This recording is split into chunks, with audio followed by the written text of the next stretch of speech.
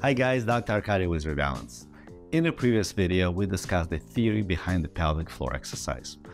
An intent, exactly what you're supposed to feel when you're performing the exercise and what is the final goal.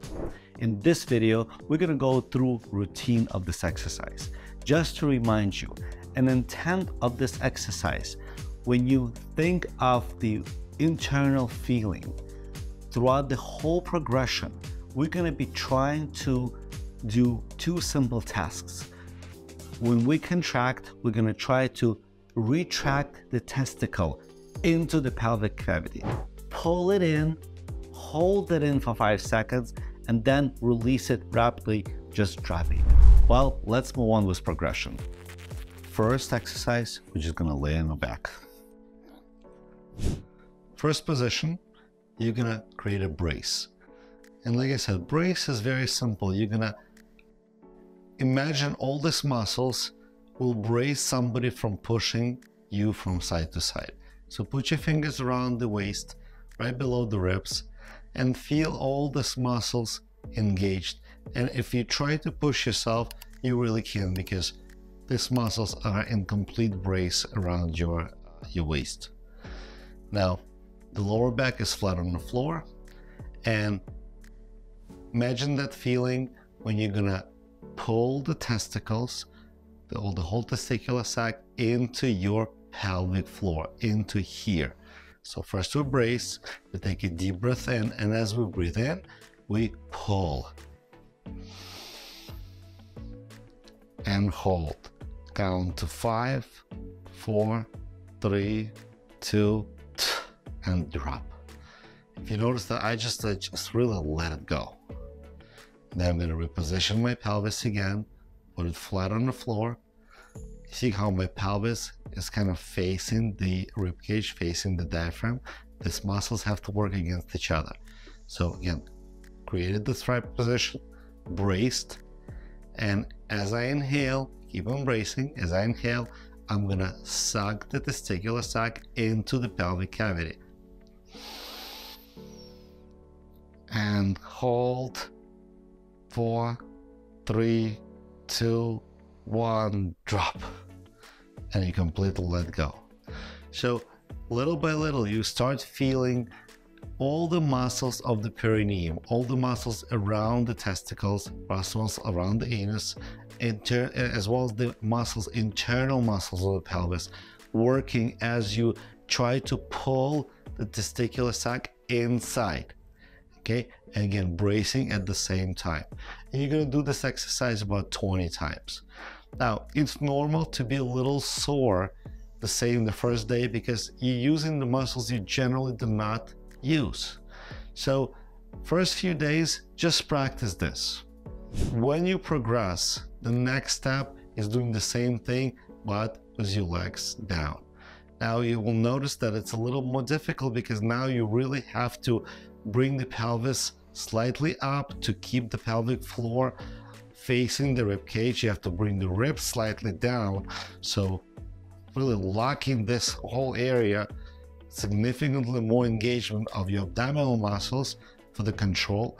And again, the same feeling, you're going to be pulling this testicular sac inside, in here. So again, as you breathe in, you pull, you pull, you pull. And what you also will notice, that even glutes have to contract in order for you to drag the sac inside. So you pull, pull, pull, pull, count to 5, and completely relax, you drop. And again, about 20 times. The next progression is sitting. So typically, some people will find it a little more difficult. Actually, some people find it a little easier to do it. So you should try to sit not at the very edge of the chair, but almost at the edge. It's better if you feel the testicles almost at the edge of the chair. Okay, have your feet planted on the floor, and first, again, you're gonna brace.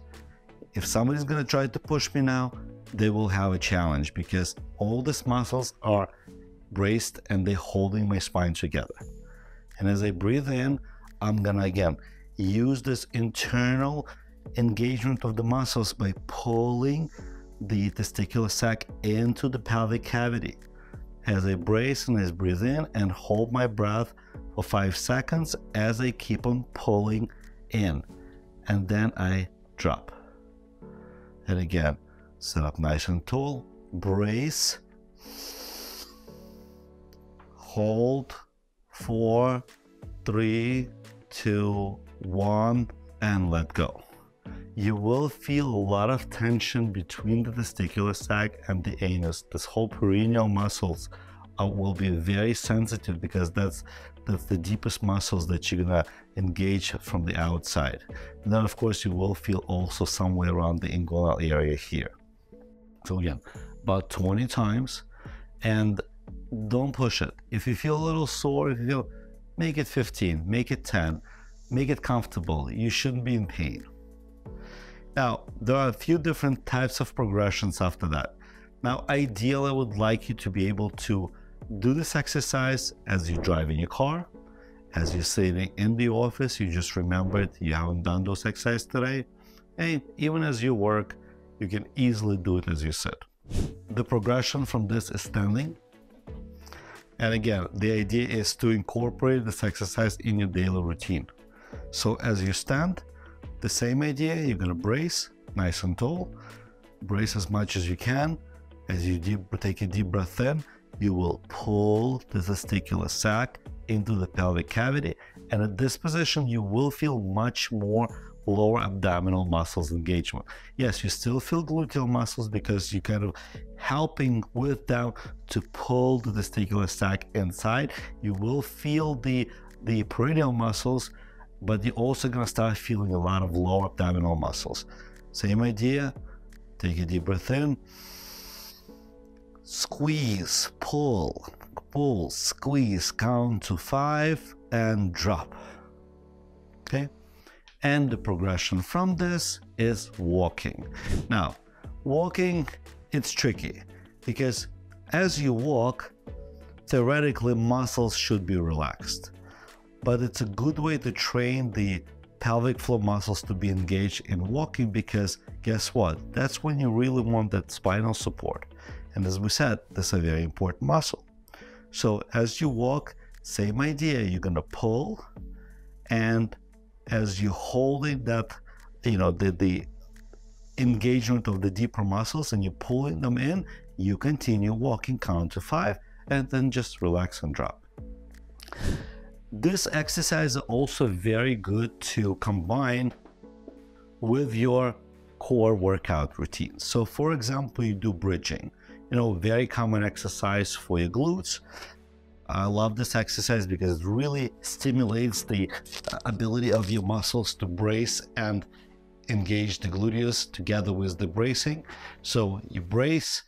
The way I train the bridge exercise is not by bringing your pelvis up, but by pushing your heels into the ground, because you're gonna feel significantly more work in your glutes. But before you do that, you're gonna pull your testicles in, you're gonna hold them, and at that point you're gonna push through the heels, and you're really gonna feel like it's a significantly deeper drive. And then you're gonna slowly bring it back and drop.